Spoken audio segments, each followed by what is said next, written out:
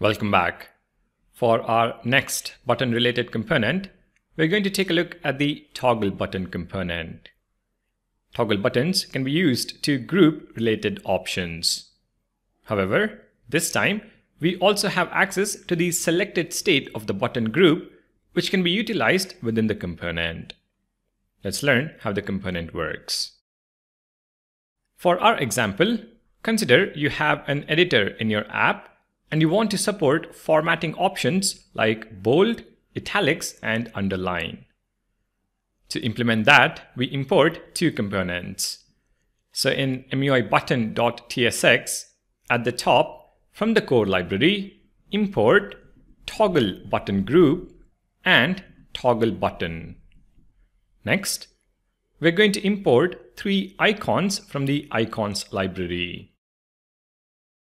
Format bold icon, format italic icon, format underlined icon. The icons will be the content for the three buttons. Next, let's add the JSX. Begin by creating a new stack. Stack direction is equal to row, and within the stack, invoke the toggle button group component. On this component, I'm going to add an ARIA label. So ARIA label is equal to text formatting. Within the component, we add three toggle button components. Toggle button. The first one is format bold icon. The second one is format italic icon. And the last one is format underlined icon. Each button we associate with a value. The first one is going to be bold, the second italic, and third underlined. Let's also add an ARIA label for accessibility. ARIA label bold, italic, and underlined. Alright, now that we have the buttons, we need to handle the overall selected state of the button group as well as the change event. For that, begin by importing useState from React. Within the component, create a state variable. Let's call it formats, set formats, and the initial value is going to be an empty array. The type though is going to be an array of strings. Now we assign formats to the value prop on the toggle button group component. So toggle button group value is equal to formats. Next, we handle the change in the selected state by handling the onChange event. So onChange, and let's assign handle format change. Now let's define this function. Const handle format change, and this function receives two parameters.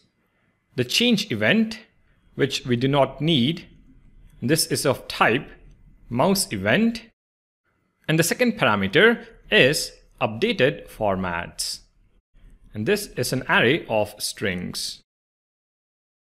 It may contain values like bold, italic, and underlined. Within the function body, call setFormats, passing in updated formats. Let's make sure we spell onChange right. And that should do it. Let's log formats to the console and head to the browser. You can see we have the toggle button group. When we click on a button, we have the pressed state for that button, and the value is present in our formats array, bold. You can toggle more than one button, and the value updates accordingly. Deselect bold, and we now have just italic. This is the primary behavior of the toggle button and toggle button group components. Now let's take a look at some of the props that might be useful. First, some cosmetic props.